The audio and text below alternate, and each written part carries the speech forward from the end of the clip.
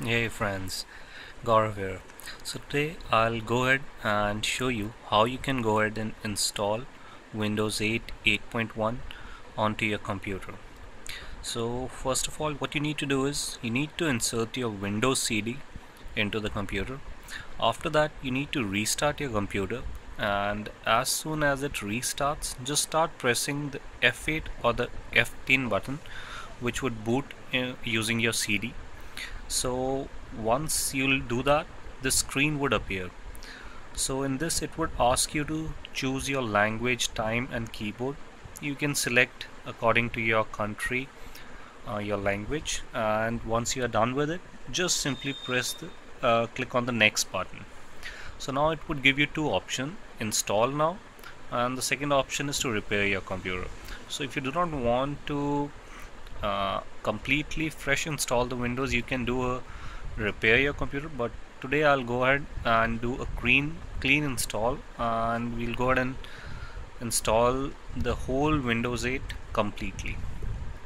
So once you'll press on this button, the setup would start and it would start loading the files from the computer. So once the setup part is completed, this screen would appear, in which it would be asking you to insert the product key which you had received with your Windows 8 CD. So what you need to do is you just need to simply type in the product key, and once you type in the product key, just simply click on the next button.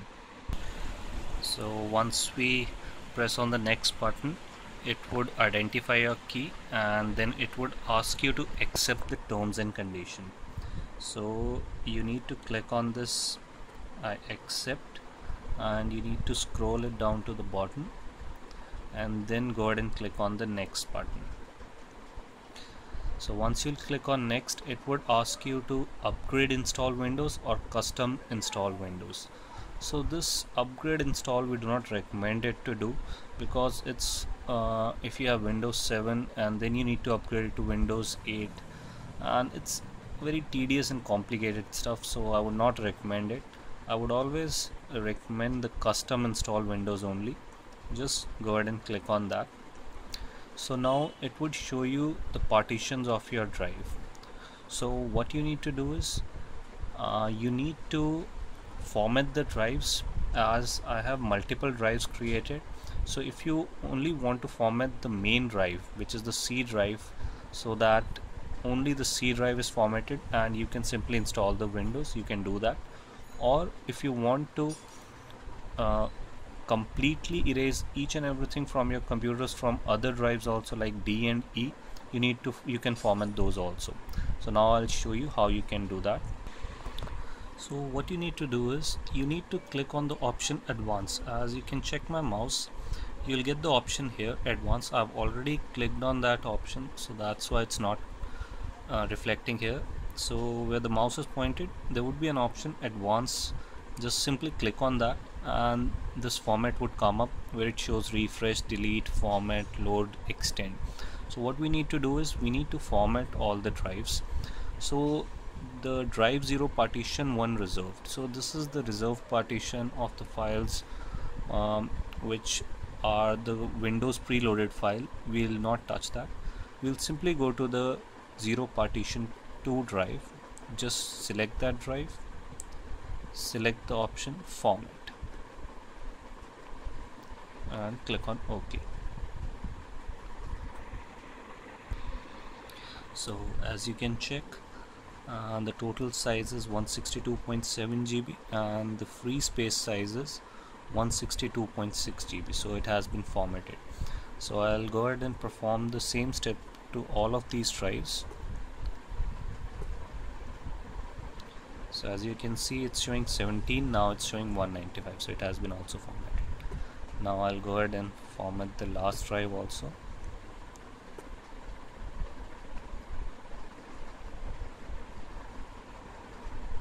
So now what I'll do is I'll also guide you how you can create multiple drives. So as you can check, there are 3 drives and it's of 162, 195 and 107 GB.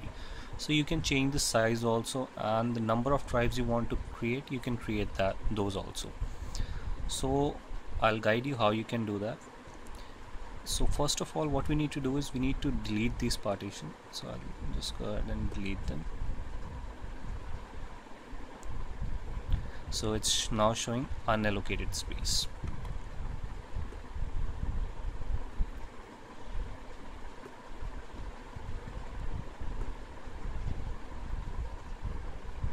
So now the unallocated space has increased to 302. I'll delete this partition also.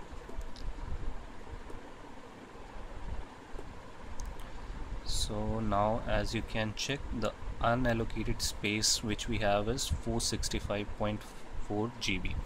So we can now allocate into number of drives, and we can choose the size of the drives whichever we want. So now I'll create 3 drives. I'll show you how we can create those.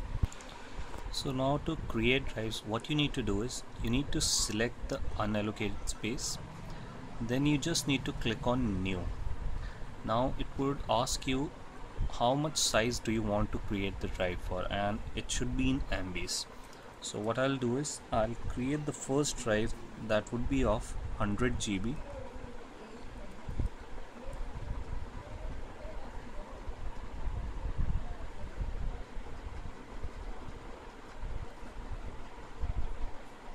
So this is my first drive which I'm creating.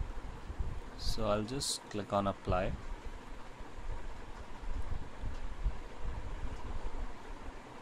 And click on OK.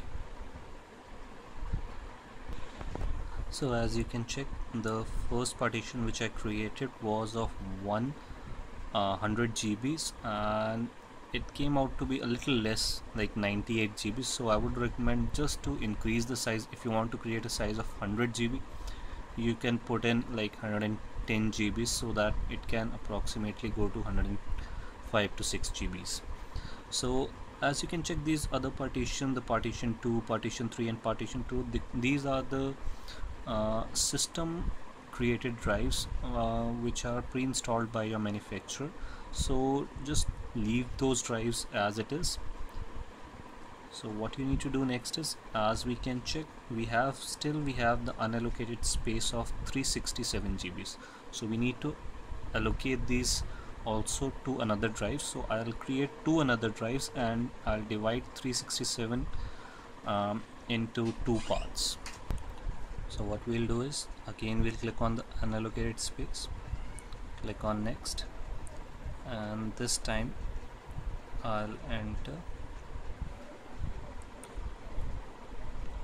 say somewhat around 200. So I've entered 21000, so 200 GBs drive. I'll just simply click on apply, and as you can check, the next drive which was created is of 205 GBs. So the first drive is of 107 GB, the second is of 205. The other drives in MBs, these are the drives created by your manufacturers. You can just leave them. Now the unallocated space we are left with is 152.32 GB. So we'll just simply go ahead and create this drive. We'll again click on, then click on new. So it's showing 156 the whole. I'll just simply click on apply, and it would create the drive. So as you can check, now I have distributed my 500 GB hard drive into 3 parts.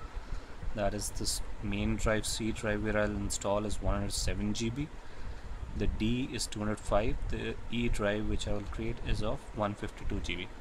So I'll tell you why I created these 3 drives. So sometimes what happens is, due to infection, your computer gets slowed down or it does not boots up.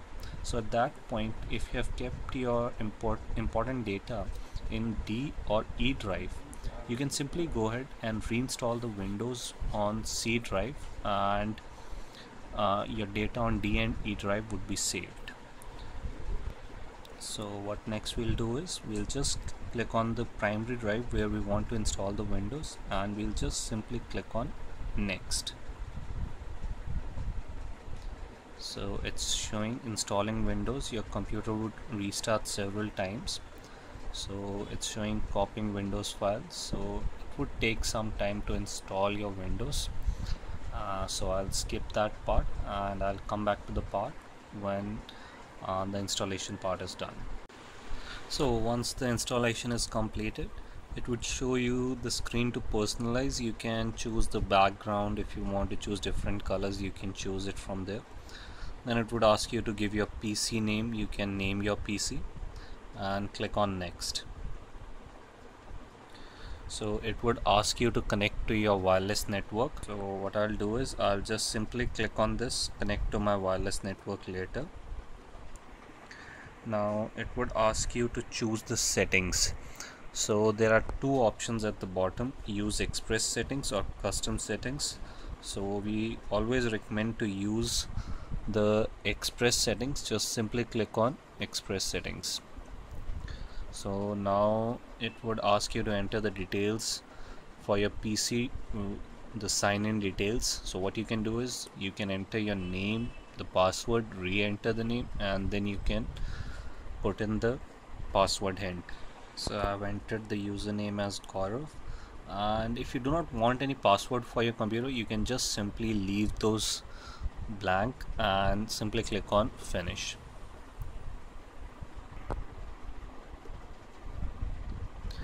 So now it would be giving you the screen which says finalizing your settings. Hi. So now it's getting ready.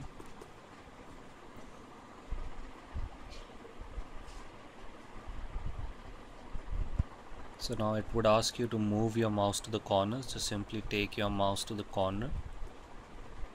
And then it would show you we are getting your PC ready. It might take some time to get all the things set up.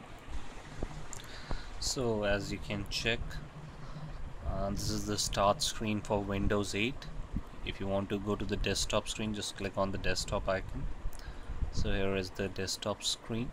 So if you simply want to go to the start screen back, just go to the bottom and the start screen would come back.